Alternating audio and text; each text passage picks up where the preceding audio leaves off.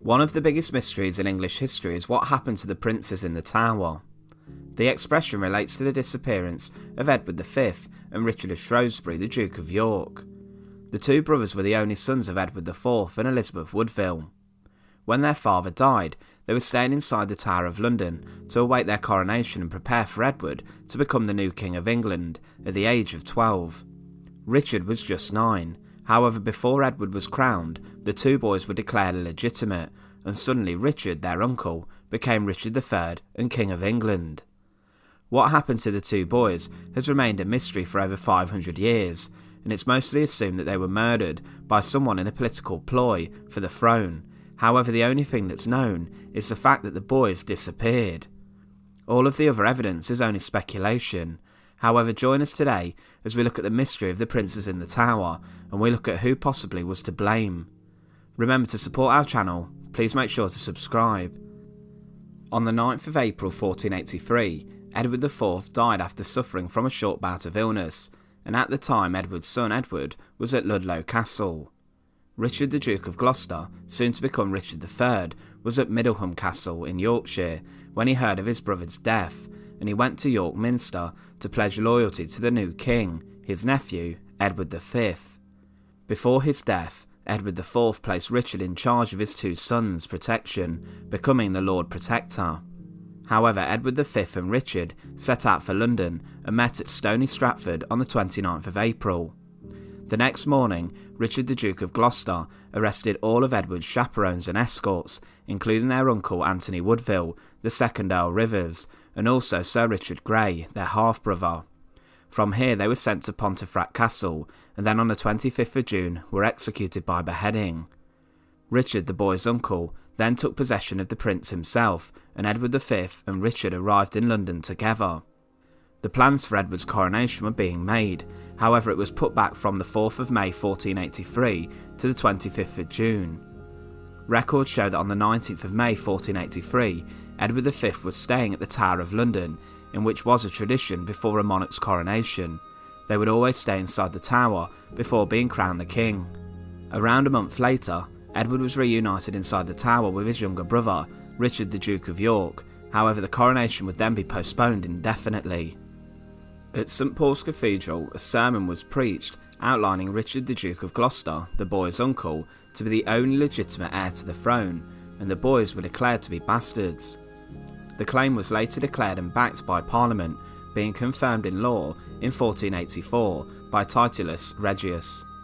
On the 25th of June, Richard the Duke of Gloucester was approached by a number of knights and lords to take the throne, and on the 6th of July 1483, he was crowned King Richard III of England. Now, whatever happened to the two boys who had just been declared illegitimate is much of a mystery. It's clear that they were inside the Tower of London in 1483, and one of the people who documents this is Dominic Mancini, an Italian friar who visited England at the time of the disappearance. He reported that Edward was regularly visited by a doctor, and that he was like a victim prepared for sacrifice. Reports from this time also do document how the two princes were seen playing in the grounds of the tower, but there were no more recorded sightings of them after summer 1483. Rumours of their murder would spread to France and across the continent, however there wasn't too much written at the time documenting the two boys' movements.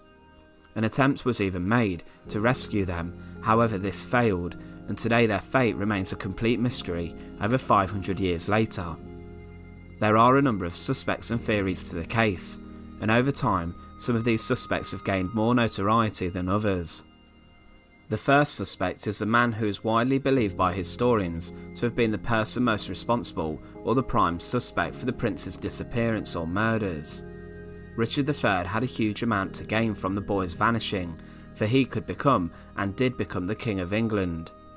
Richard even managed to eliminate the boys from the succession to the throne, but when he was crowned, he did face a huge amount of scrutiny and backlash for seizing the throne.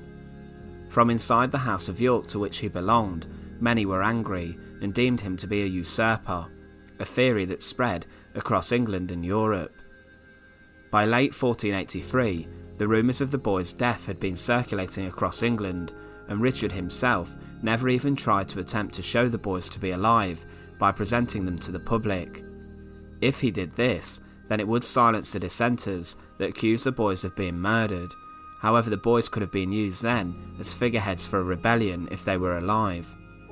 Richard also never commissioned an investigation into the prince's whereabouts, which is bizarre considering he was appointed the boys' protector and the person who was responsible for their well-being and safety. One of the doubts against Richard is the fact he was away from court on progression through the Yorkist territory when the princes did disappear.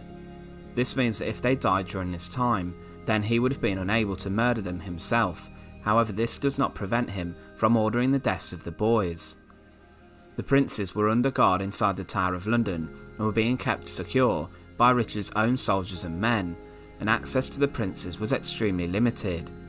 No one who didn't have Richard's permission could not visit the boys, and it's very possible that he could have convinced one of his friends or guards to have committed the murder of the princes. It's extremely unlikely that Richard, though, would not have known about the fate of his nephews, and it's almost certain that he probably knew what happened to them.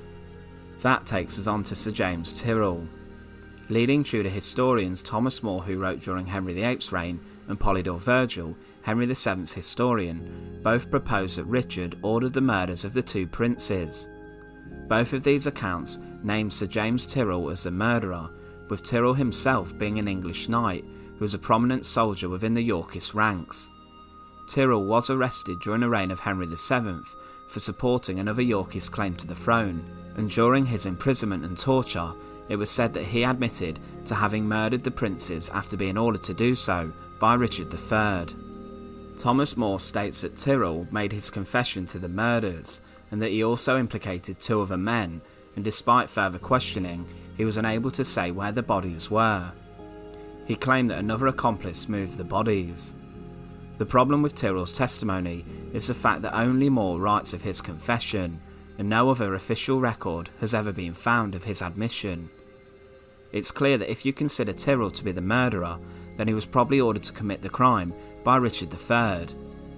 The Bill of Attainder, brought forward by Henry VII, referred to Richard as the unnatural, mischievous and great perjuries, treasons, homicides and murders in the shedding of infants' blood, with so many other wrongs, odious offences and abominations against God and men. The reference to the shedding of blood in this legislation may have been an accusation towards Richard of the prince's murders. Although it's mostly likely that Richard did have some role in the disappearance of the princes, as he had access and opportunity in the most to gain, there is an argument against. The fact that Richard and Parliament had already barred the boys from the throne and declared them illegitimate made them basically irrelevant. So Richard did not need to have his nephews murdered, as they had no way onto the throne. However, should they have lived, they could have been an important sign of rebellion against a new king, and more on this later. Another possible suspect who could have had involvement in the prince's disappearance was Henry VII or Henry Tudor. Following his seizure of the crown after the Battle of Bosworth Field, he executed some rivals to the throne. One of these is said to have been John of Gloucester, Richard III's illegitimate son. Henry's involvement must have been after he became king in 1485, as beforehand he was out of the country when the princes disappeared. A year after becoming king, Henry married the prince's elder sister, Elizabeth of York, to reinforce his claim to the throne and also unite the House of Lancaster and the House of York. It has been said that Henry possibly had the princes executed by giving orders between the 16th of June and the 16th of July 1486, as after this date, orders went out to circulate the story that Richard had killed the princes. So after this, the propaganda against Richard III became very popular, and also the prince's mother, Elizabeth Woodville, knew that this was false, so Henry would have to keep her quiet as well. This could have been the motivation behind the fact that Henry confiscated all of Elizabeth's lands and possessions and kept her in Bermondsey Abbey for 6 years before she died. Henry's involvement is highly debated, and he was never accused of the murder by any contemporary sources at the time, and even his enemies did not point the finger at Henry VII. There isn't much evidence that links him to the disappearance of the boys too, however they did belong to the rival house, and would have presented as a viable opponent to his reign should they have lived and been used as figureheads for a Yorkist rebellion. Ultimately, the boys were the sons of Edward IV and would have been the rightful heirs, and would seriously have caused Henry Tudor some headaches. There is another suspect linked into Richard III who could possibly be linked to the disappearance of the princes in the Tower.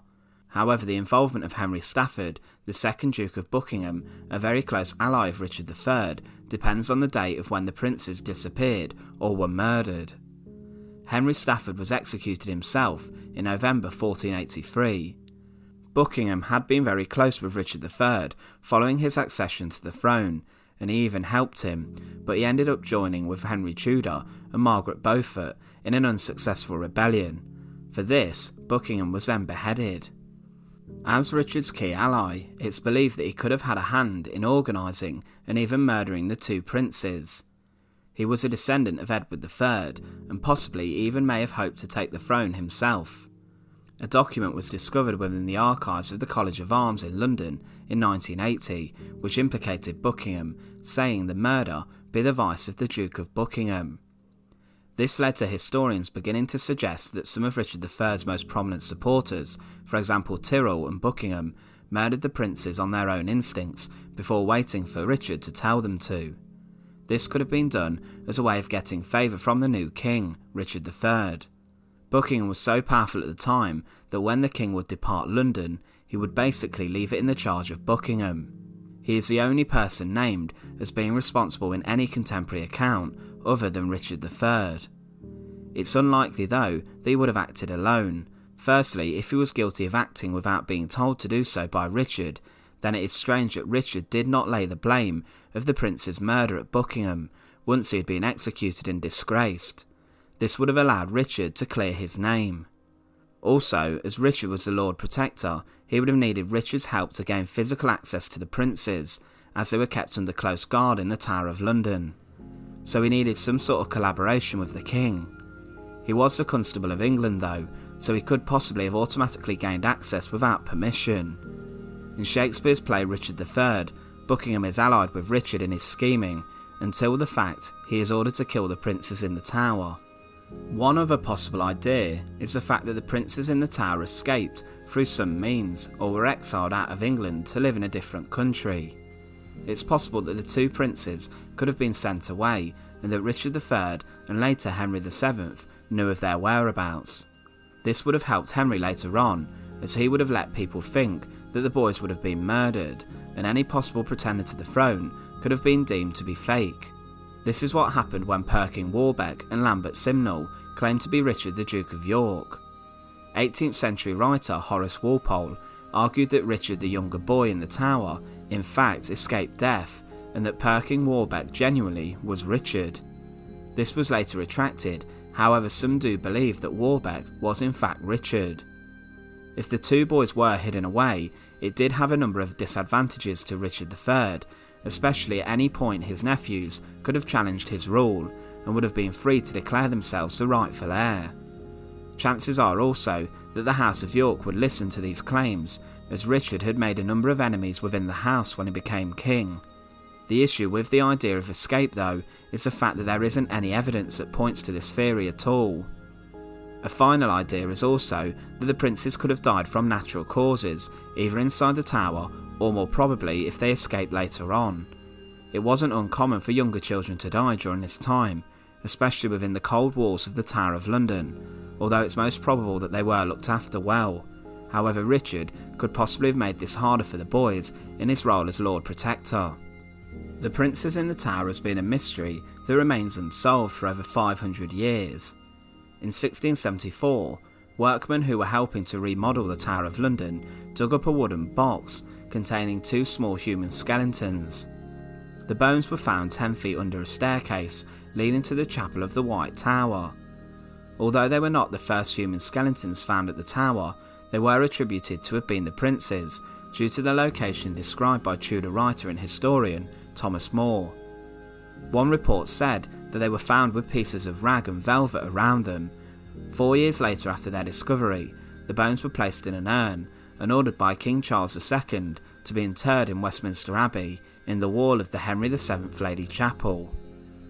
In 1933, the bones were removed and examined by leading professionals, and by measuring the bones and teeth, the experts concluded that they belonged to 2 children, around the correct age for the 2 princes. The bones were found to have been thrown carelessly within animal bones as well. One of the skeletons was larger than the other, and many bones were missing, and some had been broken by the workmen. No attempt to determine whether the bones were male or female was ever made, and more importantly, no further scientific examination has ever been conducted on the bones, and DNA analysis has also never been attempted. In 1789, workmen who were also carrying out repair work in St George's Chapel at Windsor Castle accidentally broke into the vault of Edward IV and Queen Elizabeth Woodville. During this, they found a small adjoining vault, which was found to contain the coffins of 2 children. No inspection or examination was carried out, however the tomb was resealed. The tomb was inscribed with the names of 2 of Edward IV's children, George I, Duke of Bedford, who died at the age of 2, and Mary of York, who died at 14. The problem is that 2 of the lead coffins labelled George and Mary Plantagenet were found in the chapel. So there were 4 tombs for 2 children, so it's considered by some that possibly the vaults contained 2 more children's skeletons, and possibly those of the princes in the tower. The story of the Prince in the Tower still captivates the world today, with so many hypotheses circulating. However, my own opinion on the matter is that Richard III was definitely involved in some way to the disappearance of the 2 young boys. At the end of the day, he had so much to gain from the boys being taken out of the line of succession, and the fact he became king under so much mystery is definitely suspicious. Also, he had one of the key elements to the whole saga, access to the boys inside the Tower of London. After he was crowned king too, no one would have dared to outright dissent or accuse Richard, as they would technically be guilty of treason and could be executed. Richard himself during his short reign did behead treasonous individuals, so was unlikely to have spared any such dissenter. Whether he carried out the murder of his 2 nephews himself or got another few people to do it seems the most plausible explanation to me. However, I'd love to hear your thoughts on the topic, so please let me know in the comment box below with your opinion. Once again, thanks for watching. To support our channel, please make sure to subscribe, and once again, thank you so much for watching.